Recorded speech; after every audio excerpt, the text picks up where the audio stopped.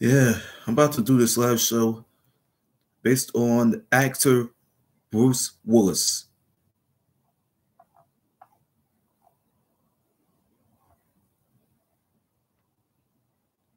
Yes, right. Walter Bruce Willis.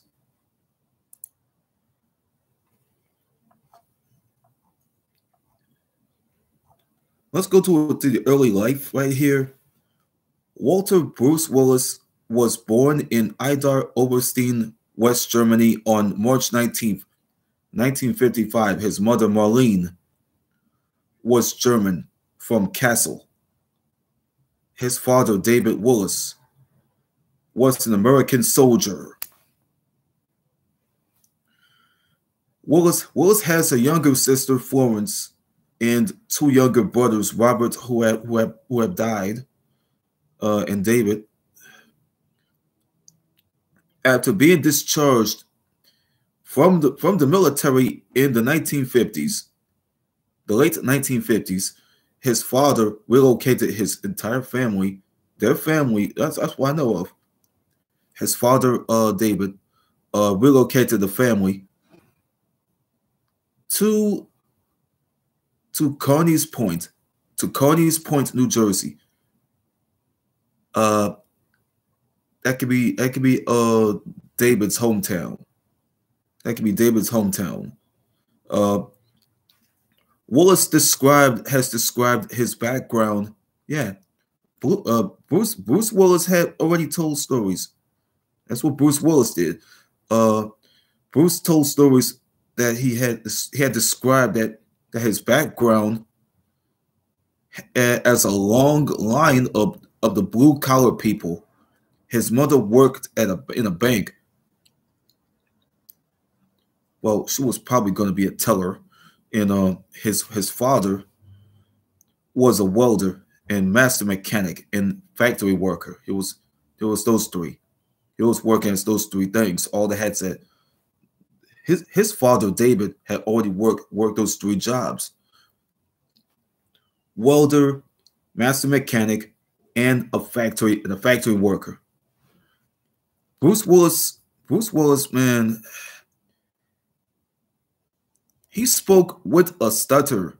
Attending a school called Penns Grove High School, where where where he was nicknamed Buck Buck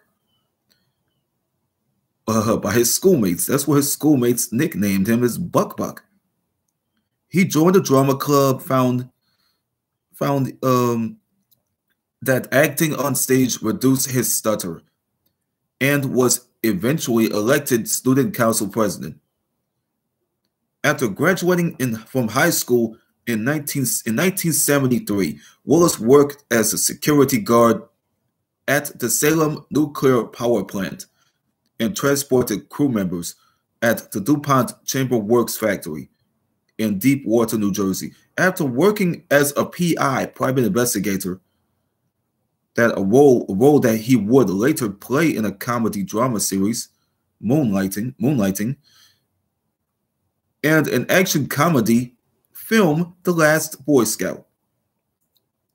So he turned to acting. He enrolled in the drama program at Montclair State University, or MSU, where he was cast in a production of The Cat on a Hot Tin Roof. He left school in the late 1970s and moved to New York, where he supported himself. He supported himself in the early 80s as a bartender in the Manhattan art bar Kamikaze while living in Hell's Kitchen neighborhood. It's in New York. This was before Die Hard. His rise to fame here. Willis was cast as David Addison Jr. in the TV series Moonlighting from 85 to 89, from 1985 to 1989, competing against 3,000 other actors for the position. His starring role in Moonlighting opposite Sybil Shepherd. Let me just get the name. Opposite Sybil Lynn Shepherd, who helped to establish him. She had established him. That's what she did. She's helping him. She's helped establish him as a comedic actor during the show's 5 seasons through moonlighting.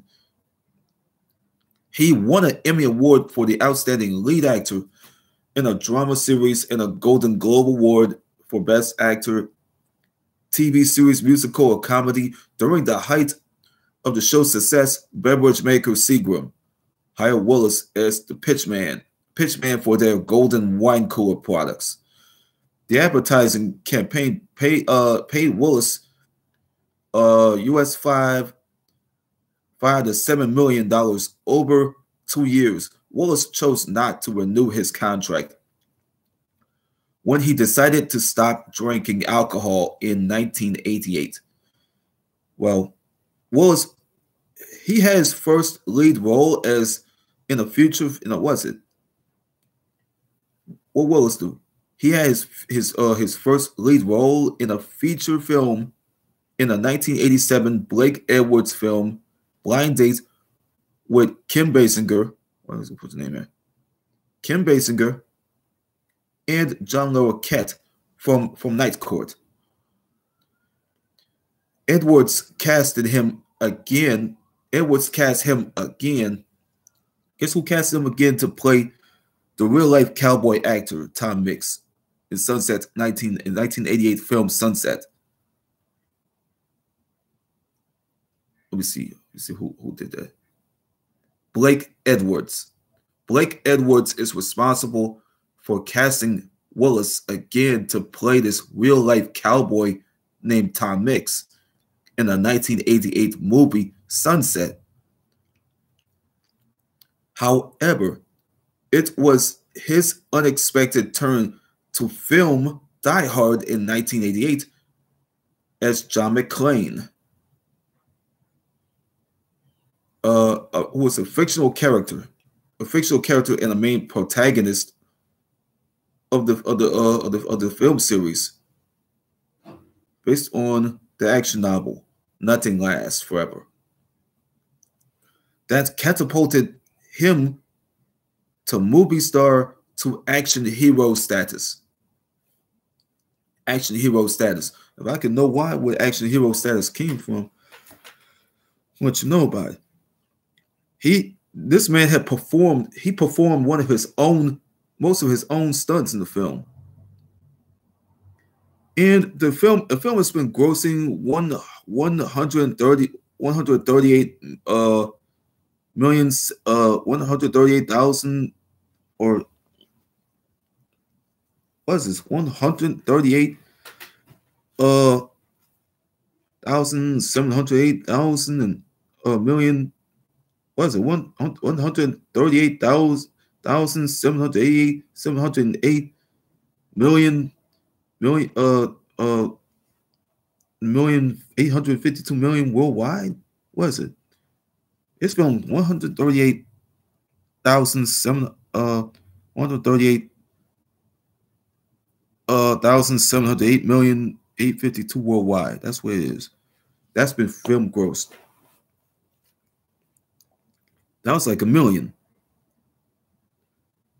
That's like 138,708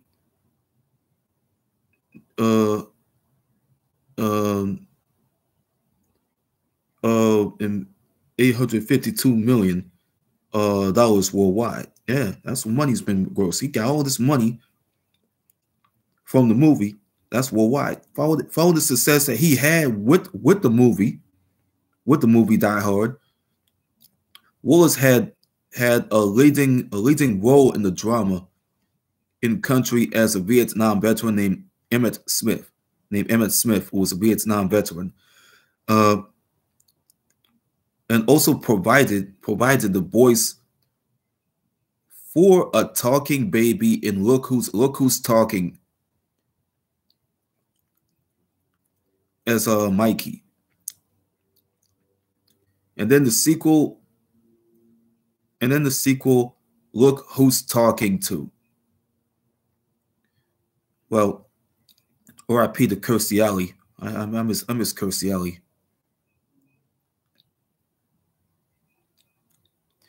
In the late 80s, in the late 1980s, Willis enjoyed a moderate success as a recording artist. It was a recording artist recording an album of pop blues, The Return of Bruno, which included a hit single, Respect Yourself, featuring the Pointer Sisters. The LP was promoted by Smile Tap, a rockumentary parody featuring scenes of Willis performing as featuring scenes of Willis performing at a famous event. Those famous events including the legendary Woodstock. Legendary Woodstock. He released a version of Under the Boardwalk, a Drifter song, as a second single. That's one thing he had. That's one he's working on. A second single. It just reached #2 on the UK singles chart at least, but was less successful in the US. Willis will return to the recording studio like several times until the 90s happened. He been in sequels from Die Hard to Pulp Fiction and the dramatic roles that he was doing, having acquired major personal success. Let me see. Having acquired major personal success and pop culture influence, playing as the John McClane character in Die Hard, Willis had reprised his role in the sequels of Die Hard 2, Die Hard with a Vengeance. That's what the two movies is, and Die Hard with a Vengeance. I think Samuel L. Jackson might be in one. Yeah, Jeremy Irons, the guy who played Uncle Scar on The Lion King.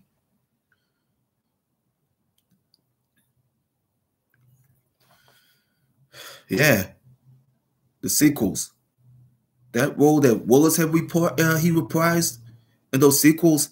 We got Die Hard 2. Well, Die Hard 1 is featuring Alan Rickman, Bonnie Bedelia, and Reggie Bell Johnson. This is before Family Matters. That's before Reggie decided to be on Family Matters. He has a Chicago cop, Chicago police officer called Otis Winslow. Yeah, he played as Carl Winslow, who was a Chicago police officer.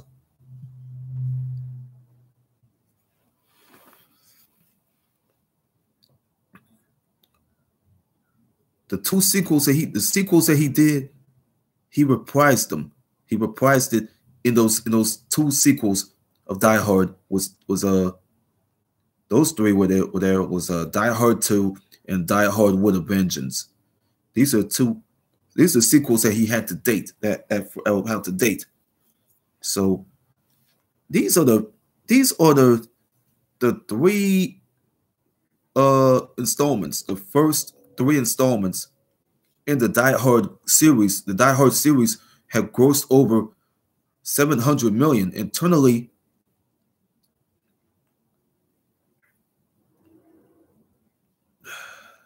Internationally, what else can you get? I mean, the series had grossed over like what in the United States for like $700 million internationally, and it's propelling Willis to the first rank of Hollywood action stars, especially Hollywood action stars. Yeah, all the Hollywood action stars that he might be in the rank of them. Until around early 1990s, what else did Willis's career have suffered? Yeah, it's suffering a moderate slump. That's what happened in the early 90s, as he starred in some flops like these flop movies that they get him in, such as Bonfire of the Vanities and Hudson Hawk. The two movies that he did, the other movies that he did was The Last Boy Scout with Damon Wayans. Keenan Ivory Wayans' brother. Striking Distance. Yes, a movie, Striking Distance. Uh, and he flopped. He started flopping again. He started flopping again with The Color of Night. The Color of Night. It was savagely. It was savaged by the critics, and it did well in the home video market. The home video market. And became one of the top 20 most rented films in the U.S. in 1995. In 1995, then they're ranking Maxim. They also ranking his sex scene. They ranking his sex scene in the film as the best in the film. It's best in the history of films. It's in the best in the history of films. Film history. That's what it called. It said that's what it told me. It said Maxim. They also ranking the sex scene that Bruce Willis had done in one of those movies. That was in the film as the best in film history. And that's what they all knew. In 1994, Willis had also had a leading role in one part of Pulp Fiction, which was Quentin Tarantino's acclaimed. The film success gave a boost. The film success gave a boost to his career, and he starred alongside John Travolta, who was working with in 1989 on the Look Who's Talking movie. Yeah, on the Look Who's Talking movie. But in 1996, he was the executive producer and star of the cartoon Bruno the Kid. Bruno the Kid, let me show you this. Bruno the Kid. This is a cartoon. It's a cartoon that's been out. I think it's from Nickelodeon.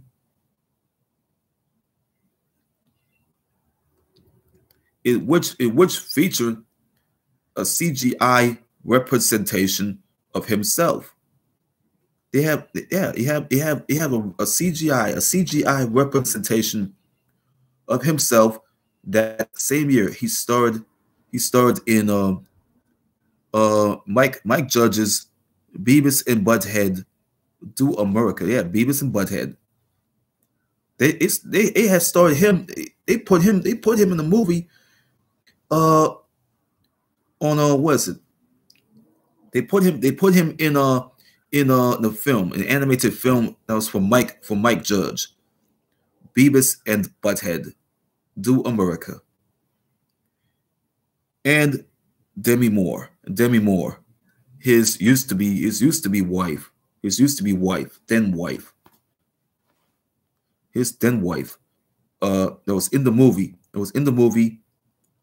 He played a drunken criminal named Muddy Grimes, who mistakenly sent Judge's titular characters to kill his wife, Dallas, who was voiced by Moore.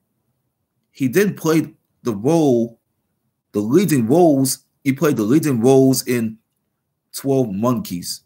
It's 12 Monkeys.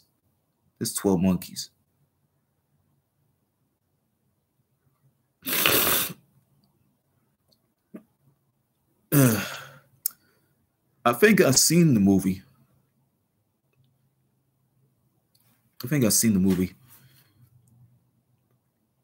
was a 1995 film.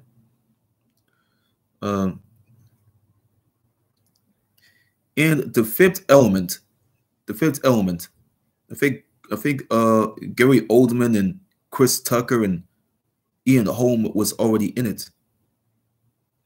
However, by the end of the 90s, his career had fallen into another slump. With this critically panned films like the names like The Jackal, like the Jackal, Mercury Rising, and the Breakfast of Champions, the Breakfast of Champions. So as well as the implosion of the production Broadway Brawler. Let me show you this. The Broadway Brawler, a debacle. Yeah, the implosion of the well, as well as the implosion of the production of the Broadway Brawler. That's a debacle that's been salvaged. Has been salvaged only by the success of the Michael Bay directed Armageddon, which Willis had agreed to star as in a compensation for the failed production, and which turned out to be the highest grossing film of 1998 worldwide. The same year, his voice and likeness, yes, his voice and likeness were featured in the PlayStation video game Apocalypse in 1999. I will let you people know. Now I let you know that Lance Reddick, who's been known in on The Wire and Fringe and some shows, and he ended up in the John Wick movie and playing the character in Destiny 2, has died at the age of 60. He was 60 years old and he passed away. All condolences go out to the family of actor Lance Reddick.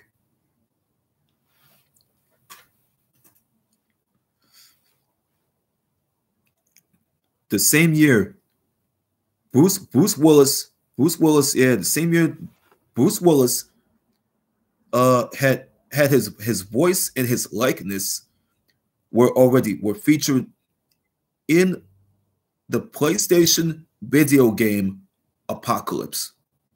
I'll show you this here. Apocalypse. It's a video game that was from Activision. It's a third-person shooter video game.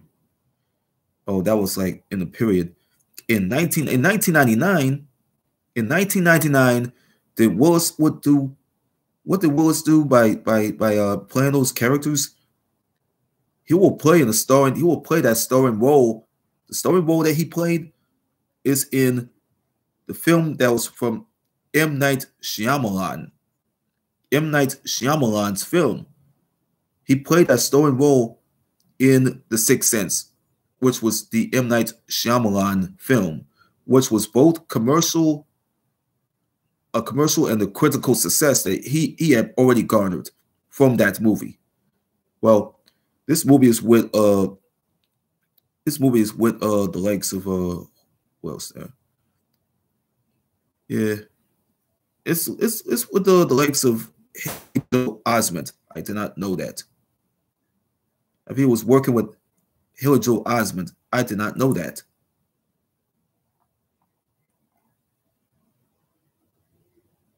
It was with Haley Joel Osment. I did not know that. He was working with this guy. It's Haley Joel Osment, the guy that Bruce used to work with. Bruce used to work with in 1999. So, lo and behold,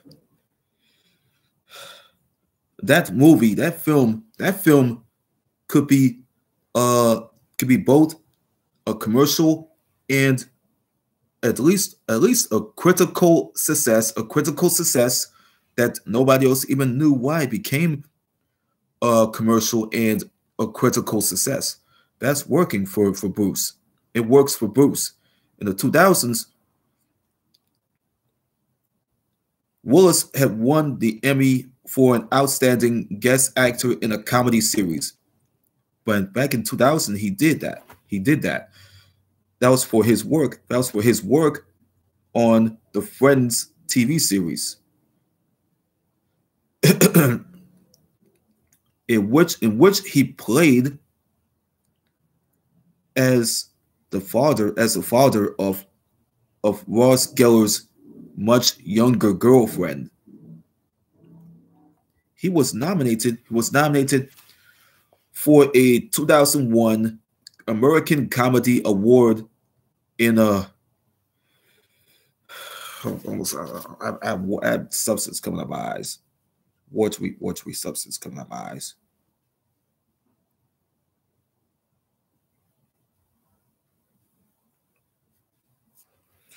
Almost choked up.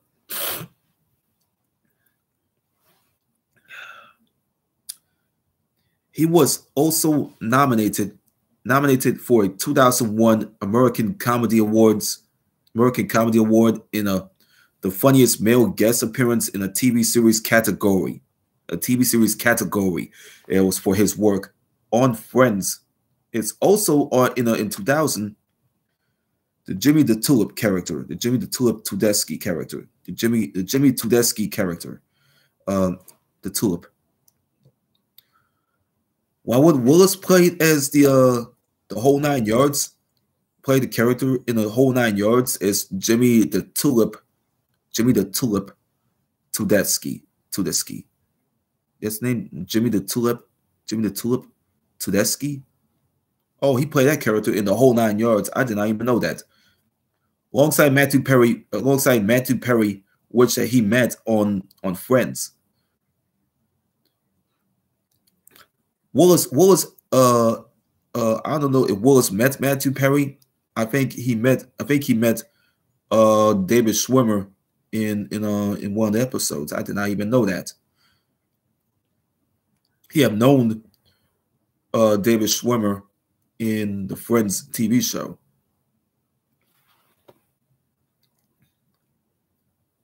But Willis played that character in the whole 9 yards alongside David Schwimmer's co-star. Okay? Matthew Perry. Willis could be going to other roles and he'll be casting as some other guy, you know. Well, he do. He's Walter Bruce Willis. He's the guy who wants to act, and this man's suffering with dementia. I gotta do this. I gotta do this for him. I'm not gonna play a movie on this last show to be based on him. I'm not gonna do that. I'm done playing movies based on my live shows. So Willis was originally cast as Terry Benedict. That's the name. Terry Benedict. Well, not Benedict Arnold, but as the character Terry Benedict in Ocean's 11, the 2001 film. But he had to drop out of work. But he kind of dropped out of work on recording an album. Yes, recording an album. But in the sequel, Ocean's 12. This is after Ocean's 11. He wanted to be in the originally cast as this Terry Benedict character, but he decided to drop out of what is it? He dropped out to work on that recording on an album that he wanted to do. Real men don't drop out. Real men don't even drop out of doing casting roles to do songs. Why would he drop out? Why did he start dropping out to work on a recording album? I'll never know. In the sequel, Ocean's 12. That's a 2004. That's a 2004 film. That's a 2004 film that he did. He did the film, but in 2004, that was from the likes of George Clooney. George Clooney decided to meet him in the movie, but I did not know that. Willis makes a cameo appearance as himself. He never played a role. He never played a role. He never get a chance to play a role as the Terry Benedict character. I think he dropped out of that character role that he's supposed to be doing. But he wants to make a cameo appearance as himself and not the Terry Benedict character. But in 2005, he appeared in the film adaptation, a film that's what he appeared in. Willis appeared in this film adaptation of Sin City. But in 2006, he lent his voice as RJ the Raccoon in Over the Hedge. In 2007, he appeared in the Planet Terror. The Planet Terror is one half of the double feature Grindhouse. It was like from one half of the double feature. It was called Grindhouse. As a villain, a mutant soldier. This marked Willis's second collaboration with the director Robert Rodriguez, following the Sin City film adaptation. The Sin City movie, the film adaptation. When Willis was appearing on The Late Show, he'd been appearing on several times throughout his career on the David Letterman Late Show. But he filled in for David Letterman. He filled in for David Letterman, who fell completely ill.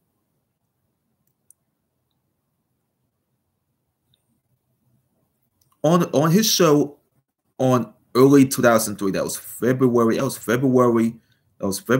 26th, 2003. I didn't get a chance to watch The Late Show. I was at school. I went to sleep and got up that morning, went to school. I didn't watch that shit. I didn't watch the show. I was at my great aunt Dolores' house most that year in 2003.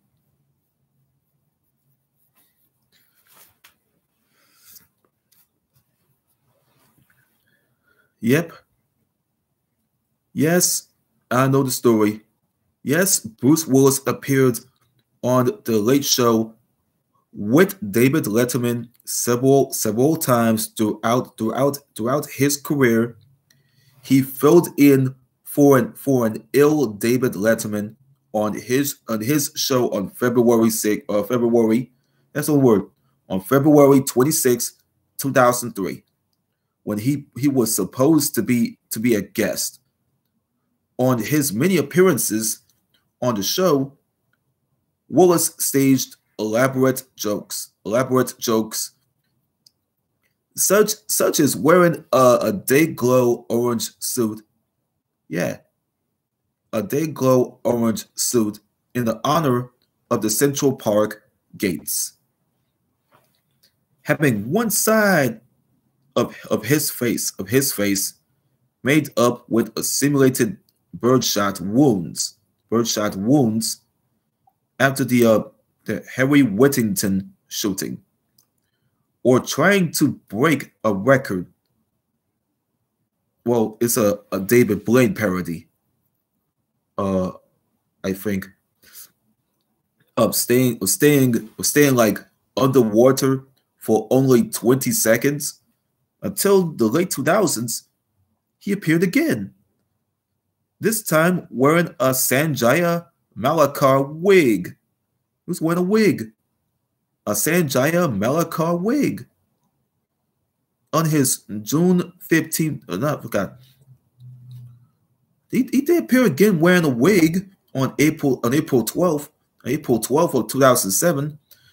But this time he's wearing a wig.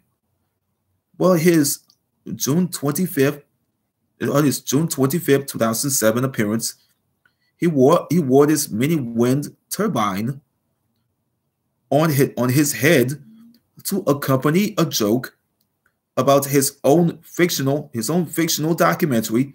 It's titled an unappealing hunch. That's what it is, an unappealing hunch. That could be some sort of a wordplay of an inconvenient truth. That could be a wordplay on an inconvenient truth. The Willis had appeared in Japanese Subaru Legacy TV commercials, tying in with this. The Subaru,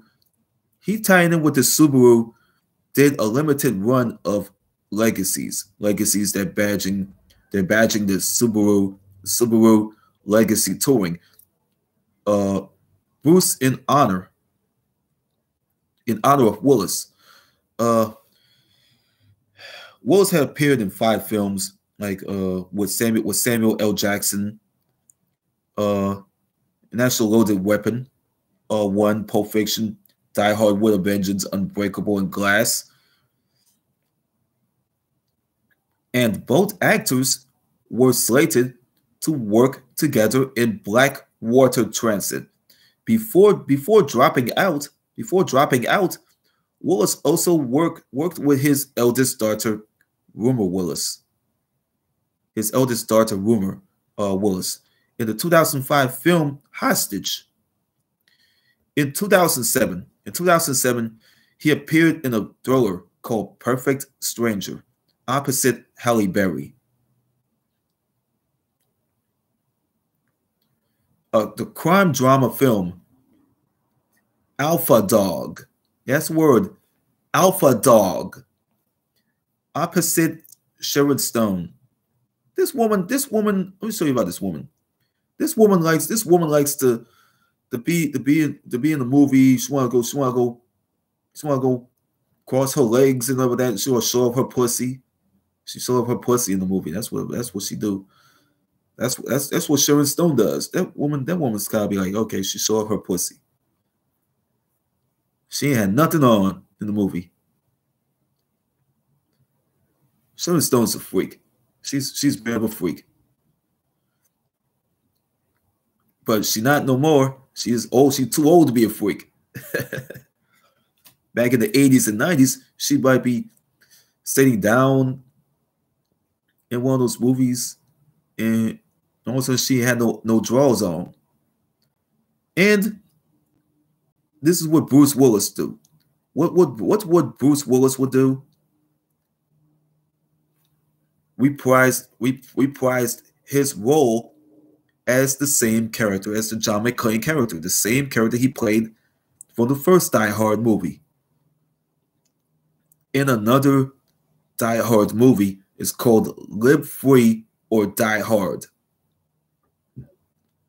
Subsequently, he appeared in the films of What Just Happened in Surrogates. That's the 2. What Just Happened and Surrogates. That's based on the comic book of the same name. Willis was slated to play the U.S. Army General William R. Pierce in Oliver Stone's Pink Bill. It was in Pink Bill. That's directed by Oliver Stone. It was a drama about the investigation of the 1968 My Lai massacre. However, due to the 2007 Writers Guild of America strike, the film was indefinitely canceled. They canceled the film. Because of the Writers Guild of America strike, the WGA. It's because of the WGA strike. All due to it, they canceled the film. Willis appeared on Blues Traveler album. North Hollywood Shootout. This is an album. North Hollywood Shootout. It's like short for No Ho Shootout. Well, it was in 2008. It was in 2008 he appeared on it. But he's given a spoken word performance over an instrumental blues rock jam on the track. Free Willis. It means the Ruminations from behind Uncle Bob's Machine Shop in early 2009. Early 2009. That was like in February. Of that year. That's year in February of that year that he was appearing in some advertising. It was an ad campaign he appeared in to publicize an insurance company. It's called Norwich Union's changed the name of Aviva. The 2010s we're gonna digress to. Now, so 2010, Willis was the 8th highest grossing actor in a leading role and 12th highest, including film roles, supporting roles that he do. The supporting roles that this man had done, he was starred with Tracy Morgan. Remember the guy who played Hustle Man on Martin? In the 2010 comedy Cop Out, Kevin Smith had directed this film. Maybe I remember him from Clerks and Jay and Silent Bob movies. He directed this film. He started directing the film that he already had done. That's his baby. He directed this film. It was about these two police detectives investigating the theft of a baseball card. Who the hell would steal a baseball card?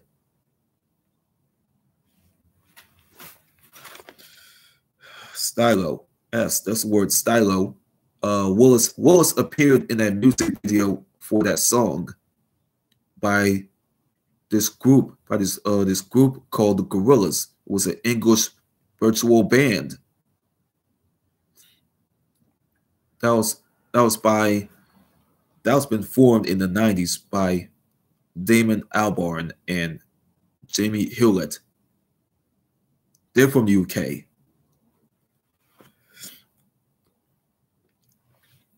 Also in 2010, he appeared in a cameo with the ex-Planet Hollywood co-owners and 80s action stars like Sylvester Stallone here. I'll show you. Sylvester Stallone and Arnold Schwarzenegger.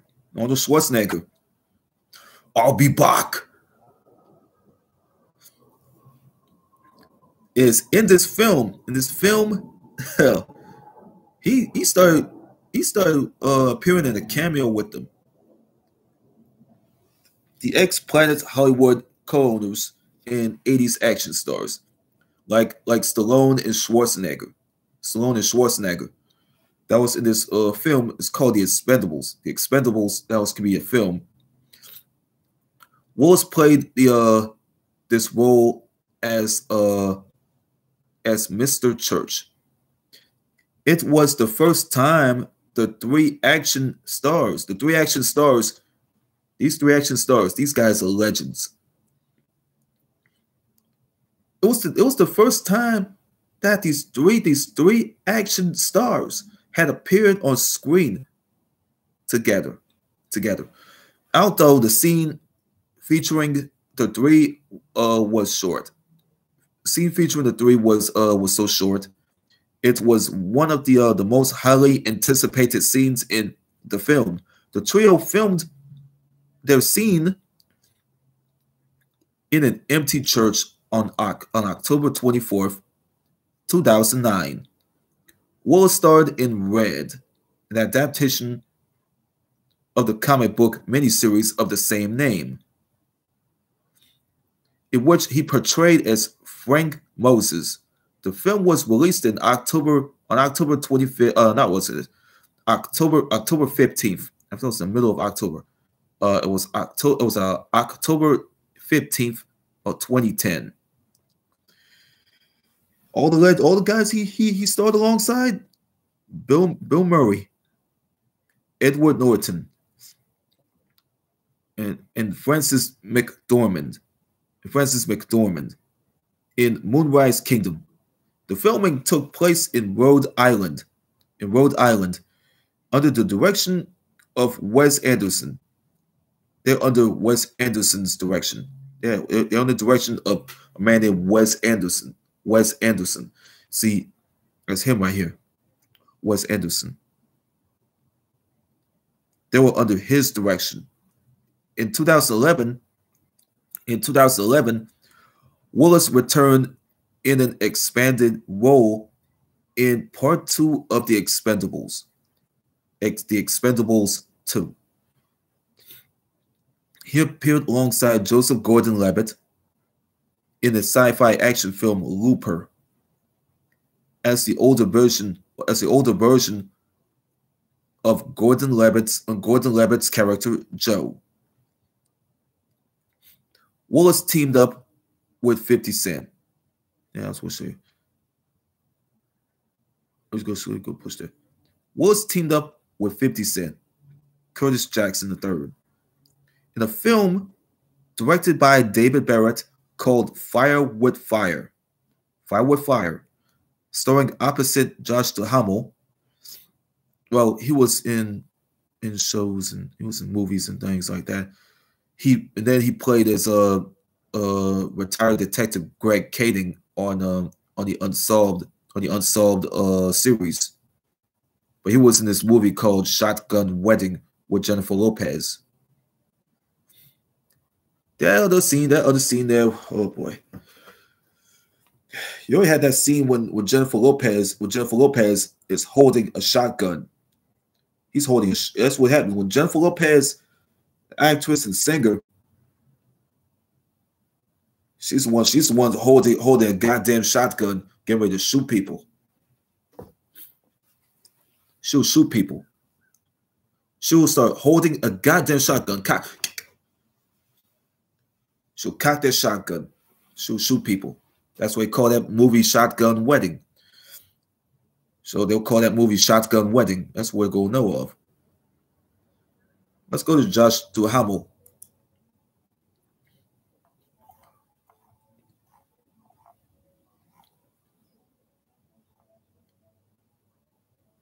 Yep.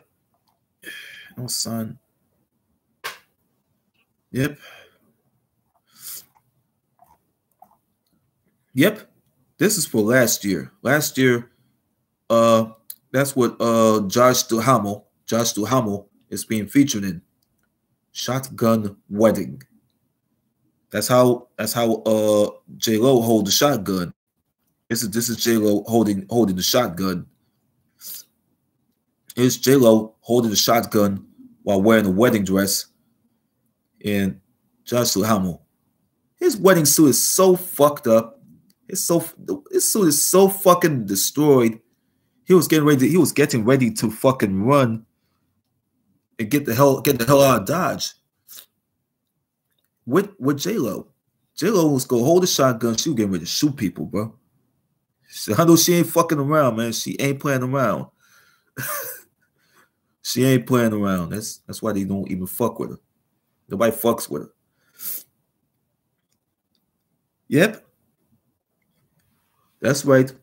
Willis had teamed up with 50 Cent in a film directed by David Barrett called Fire with Fire, starring the opposites like Josh Duhamel and Rosario Dawson,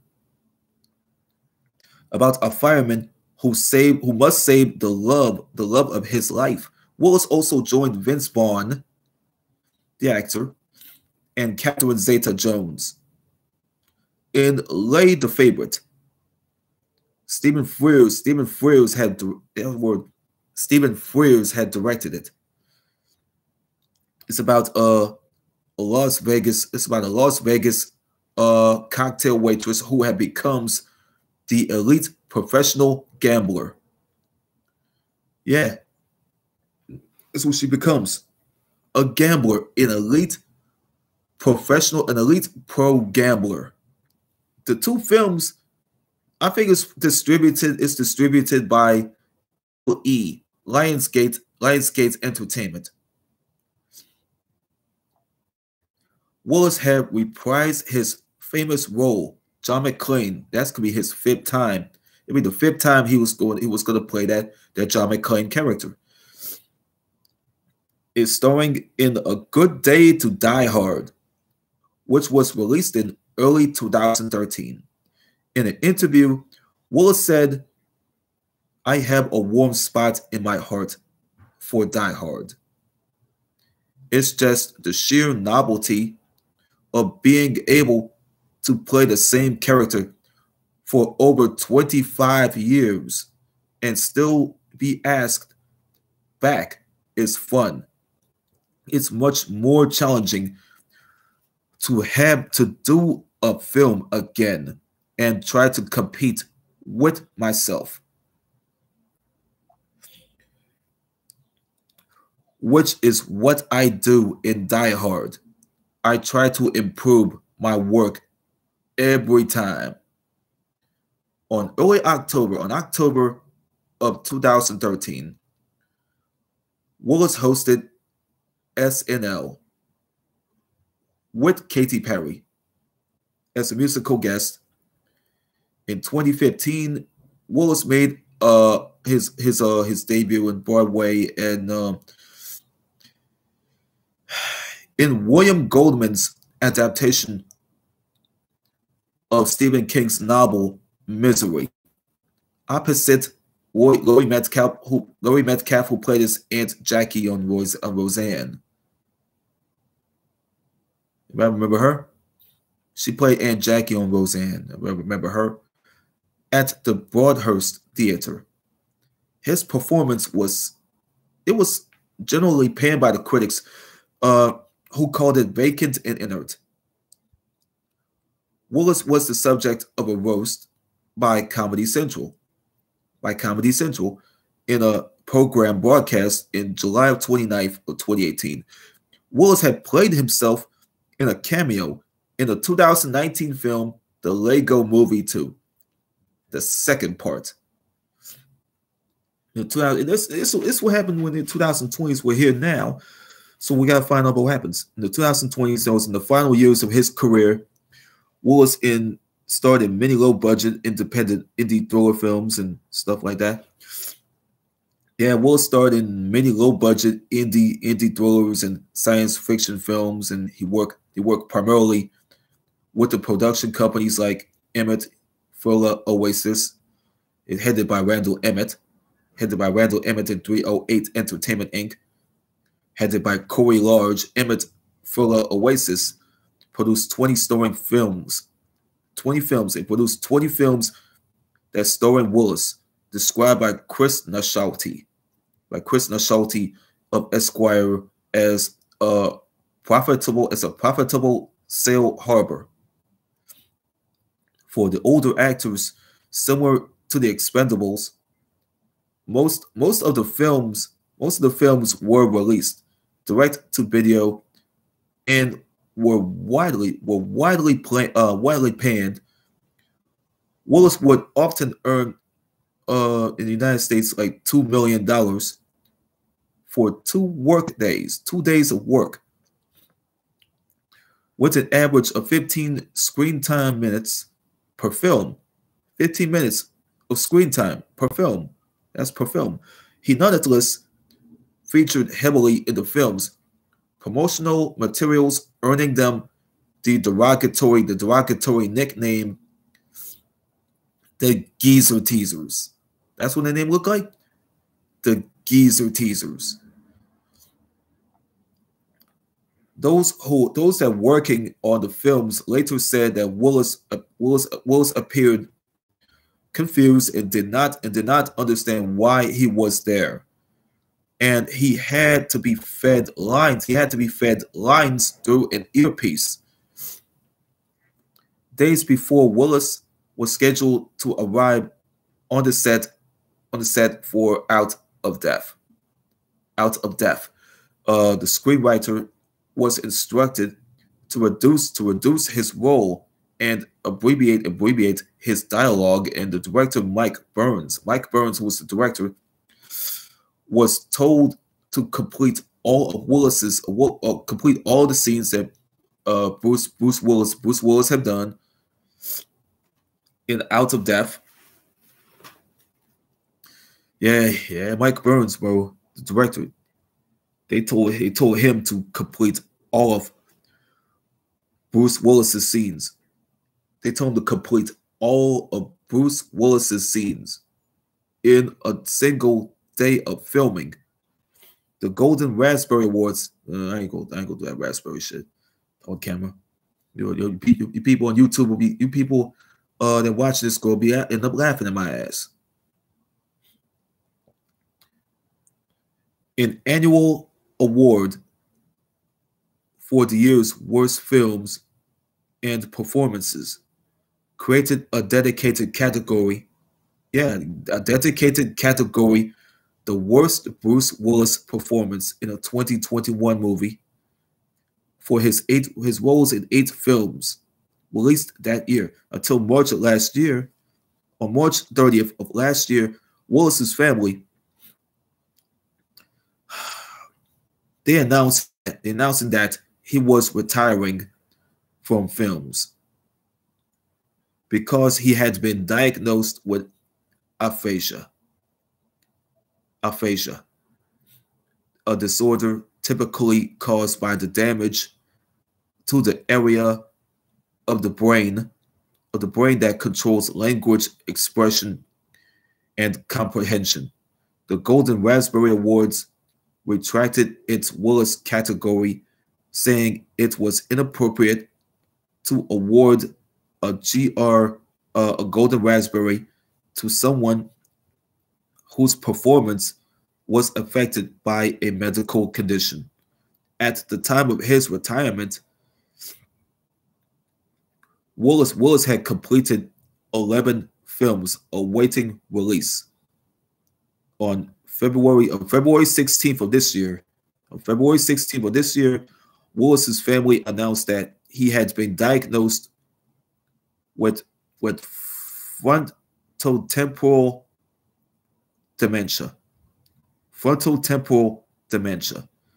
In a statement, the family said that Willis's condition had progressed, and that challenges with the communication or just one symptom of the disease.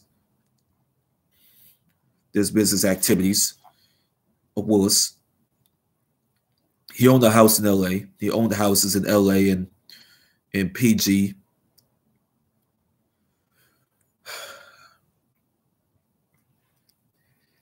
He owns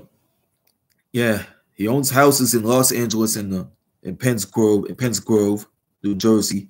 He also rents apartments at the Trump Tower and Enterprises. Cheyenne Enterprises.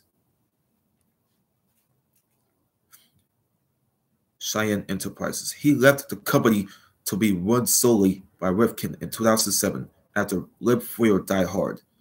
He also owns several small businesses in Haley, Idaho, including the Mint Bar and the Liberty Theater. Was one of the first promoters of Planet Hollywood. Okay, he's going to Planet Hollywood like an idiot, like he wants to do it. I think about to say something, the fucking thing keeps stable. A fucking piece of shit connection keeps unstabling. God, I hate YouTube. They fucking suck ass. I might just be better off on fucking Twitch.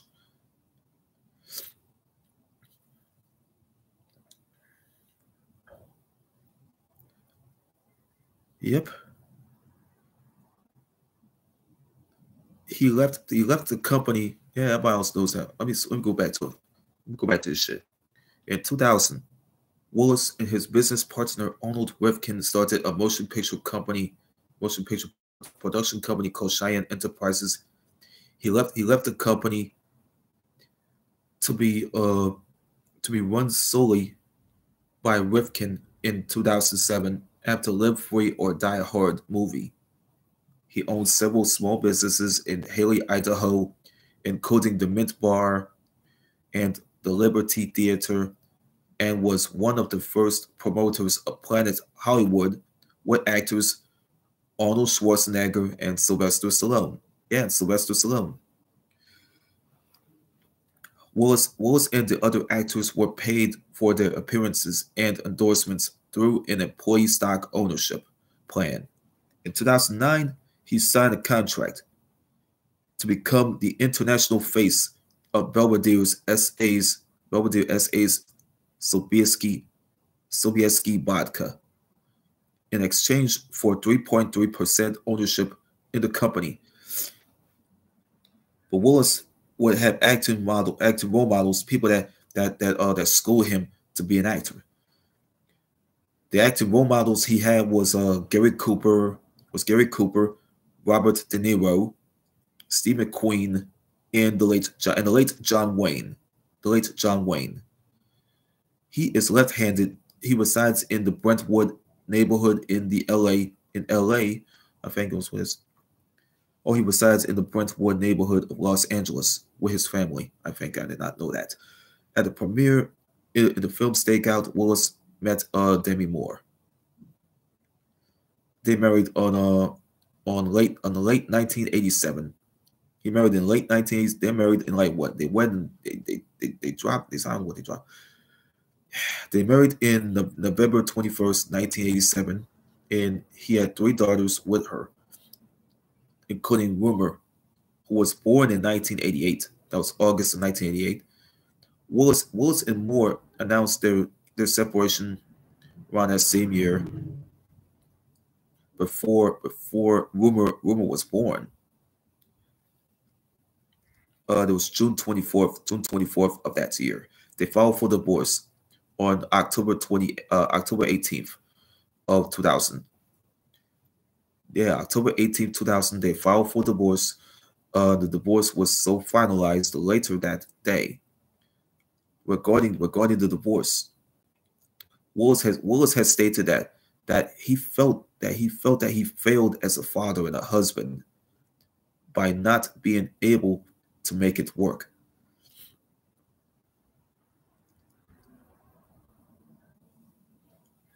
He credited actor Will Smith for helping him cope with the situation. He maintained a close friendship with both Moore and her subsequent husband, actor Ashton Kutcher, attended their wedding that they attended. After 10 months together, he married model Emma Hemming in Turks and Caicos.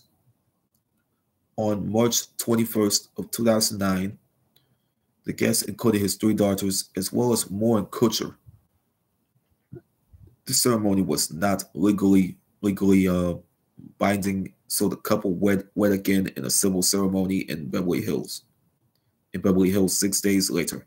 The couple has 2 daughters, one born in 2012, another born in 2014. Willis was a Lutheran, but no longer practices. In a July 1998 interview with George Magazine, he stated that organized religions in general, in my opinion, are dying forms. They were all very important. When we didn't know why the sun moved, why weather changed, why hurricanes occurred, or volcanoes happened. The modern religion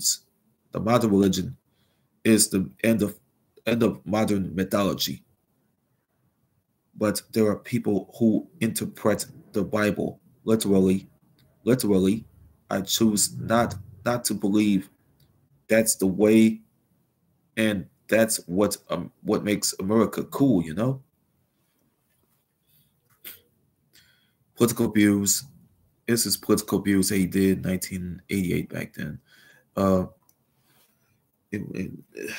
Willis and Moore campaigned for the Democratic Massachusetts Governor Michael Dukakis's presidential bid. 4 years later, he supported former President George H.W. Bush, who is still resting in peace, for the re-election, and was an outspoken critic of Bill Clinton. However, in 1996, he declined. He declined to do so. He declined to endorse Clinton's Republican opponent, who happened to be Bob Dole, the late Bob Dole, because Dole had criticized Demi Moore for her role in the film Striptease, because the powers that be wanted her to be in this movie, Striptease. They wanted to put they told her to be in the movie Striptease. It's a 1996 film. You see her naked. You see her naked in the cover. Willis was an invited speaker at the 2000 Republican National Convention and supported George W. Bush that year. In 2006, Willis stated that the U.S. should intervene more in Colombia in order to end drug trafficking. In several interviews. Willis has said that he supports large salaries for the teachers and the police officers. That means the cops. And he said that he is so disappointed in the U.S. foster care system. Yeah, the U.S. foster care system that he is disappointed in, as well as the treatment of Native Americans. Oh, that means the Indians.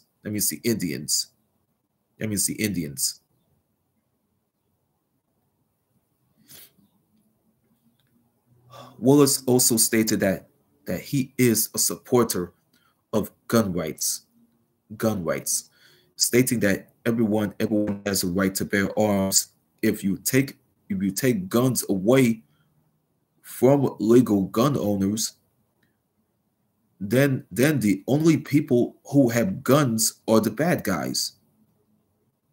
Yeah, the bad guys. The only people, yeah, then the only people who have guns are the bad guys, the criminals, especially the criminals. In early 2006,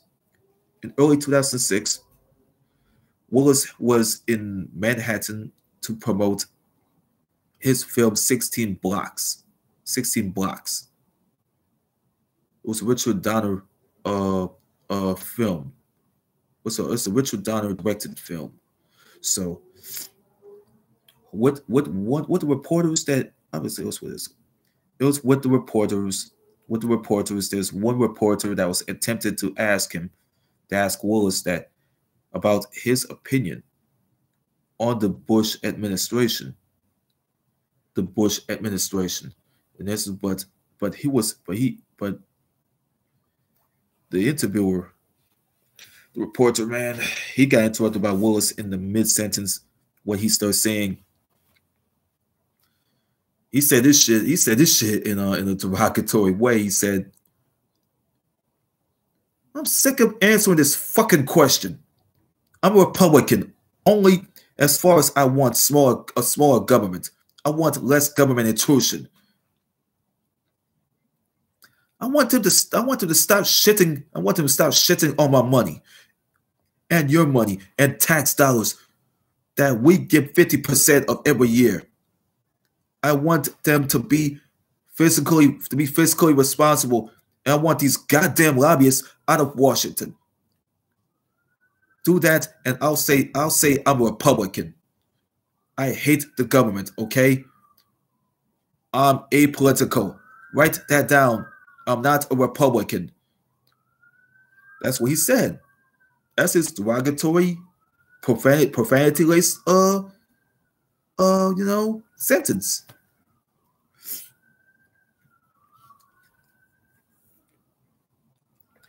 Willis did not make any contributions or public endorsements in the 2008 presidential campaign.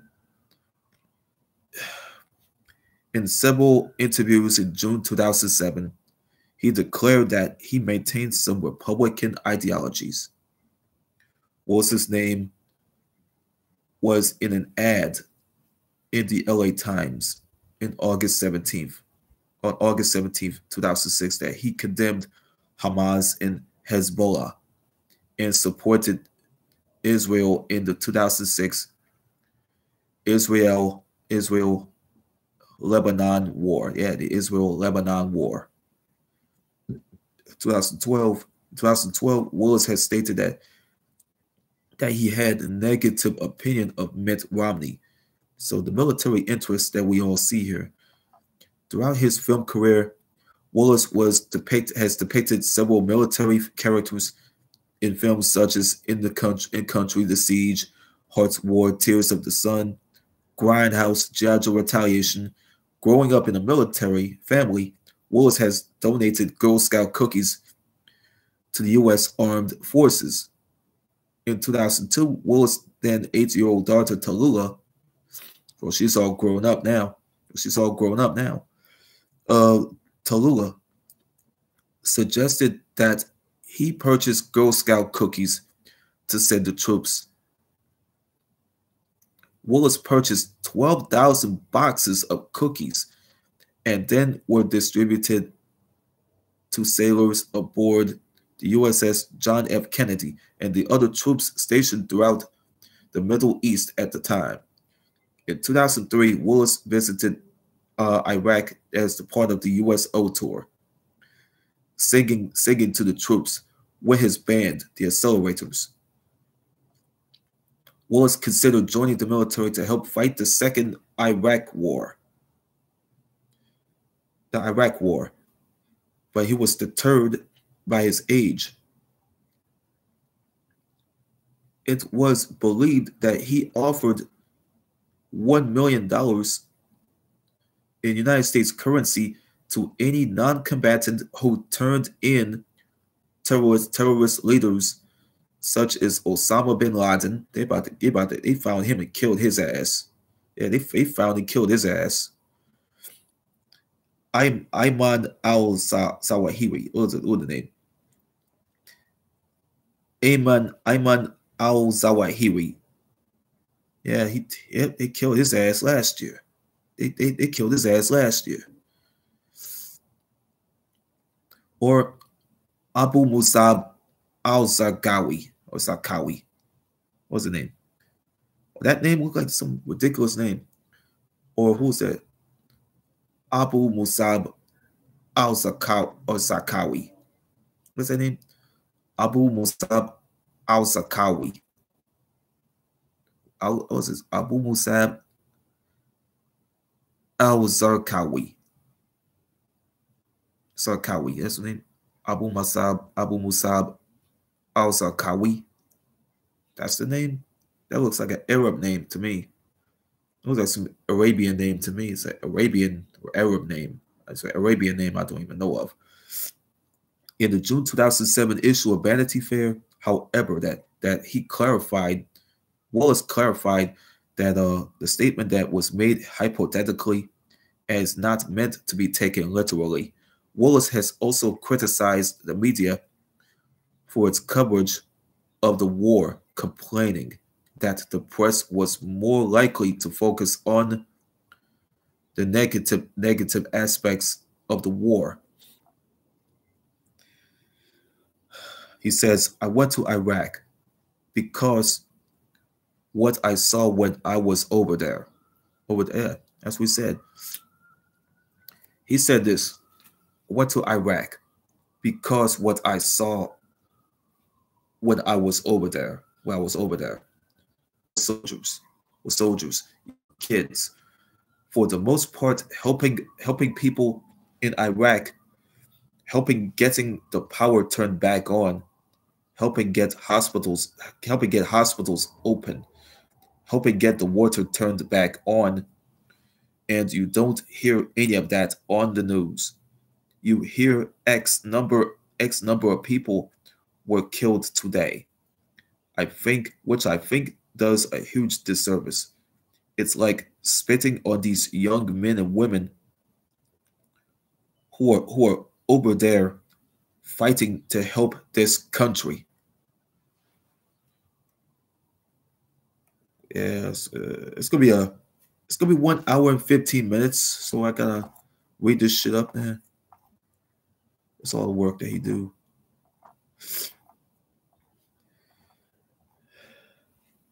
Awards and honors. That's all they got him in. Yeah, he earned that too. Oh, he earned everything too. He earned everything. Let's go to the top before I end this shit. I'm about to go do a live show based on Spike Lee tomorrow. On Spike Lee, I'm gonna do a live show based on him tomorrow. Let me go read this again. Walter Bruce Willis. That's what name is. This is from the Alexa Answers contribution. Walter Bruce Willis. That's what it is. That's what W means. Walter Bruce Willis. That's what BR means. I'm put rolled R. Walter Bruce Willis.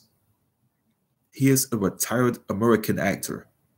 He achieved fame with a leading role on the comedy drama series Moonlighting, and appeared in over 100 films, gaining recognition as an action hero after his portrayal of John McClane in the Die Hard franchises from 1988 to 2013, and other roles.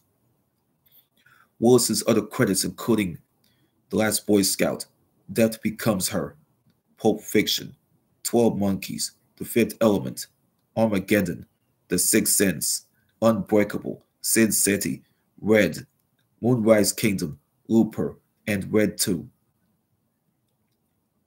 In the later years of his career, Willis has starred in many low-budget direct-to-video films. Direct-to-video films, I guess, were poorly received in March of last year. March of 2022. That's last year. Willis's family announced, yeah, that's what happened. The family of Bruce Willis had announced that he was retiring. He was retiring after suffering from aphasia. He was suffering. He was suffering from that diagnosis. And a month ago, in February of this year, that was a month ago, that he was officially diagnosed with frontotemporal, yeah, it's words, frontotemporal dementia. As a singer, Willis released his debut album, The Return of Bruno, which had happened in 1987. In 87, followed by two more albums in 89, and in 2001 he made his Broadway debut in the stage adaptation of Misery. In 2015, Willis has received he receives those various accolades throughout his career, including a Golden Globe Award, and 2 Primetime Emmy Awards, the 2 People's Choice Awards. He received a star on the Hollywood Walk of Fame in 2006. Films featuring Willis had grossed between 2060 also 264 billion in US 3.5 billion. What was it, $2.64 billion and $3.5 billion. That's in US currencies. That's U.S. currencies. Uh, at the North American box offices, making him in 2010 the eighth highest grossing. They have eighth highest grossing leading actor. But I did not even know this shit happened. I'll do a live show based on Spike Lee if I had to go get up and do this shit.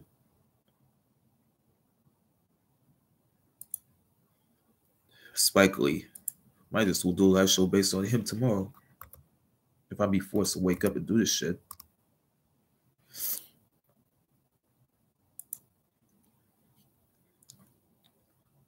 Tomorrow I'm glad to go do a goddamn film. Not film, but tomorrow I'm glad to go do another live show based on Spike Lee. On Spike Lee. You know, Spike Lee is a legend in films. They be doing all the work. He did a bunch of work. This one I'm gonna do. I might have to go do another movie sized live show tomorrow. So I might go do a movie sized live show tomorrow based on him.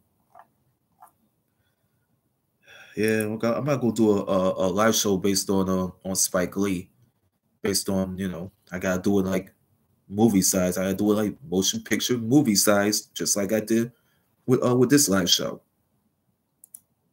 I gotta go do this tomorrow.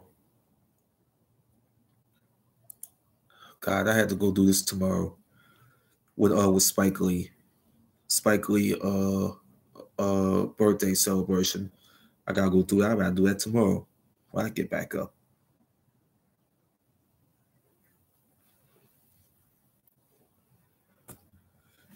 Remind me to come back here to do to go watch Off the Script, because I don't know what the Amazon thing did to YouTube. I don't know what they done to YouTube. I don't know what the hell they done to YouTube.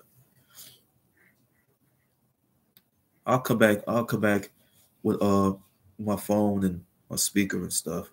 I might watch whatchamacallit.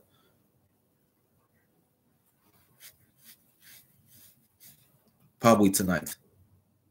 I might go watch Off the Script. I'm gonna watch that tonight. I'm not gonna jeopardize that, and I'm not gonna jeopardize that with Off the Script, because I gotta go do the Spike Lee birthday celebration tomorrow. I gotta do it all day tomorrow, and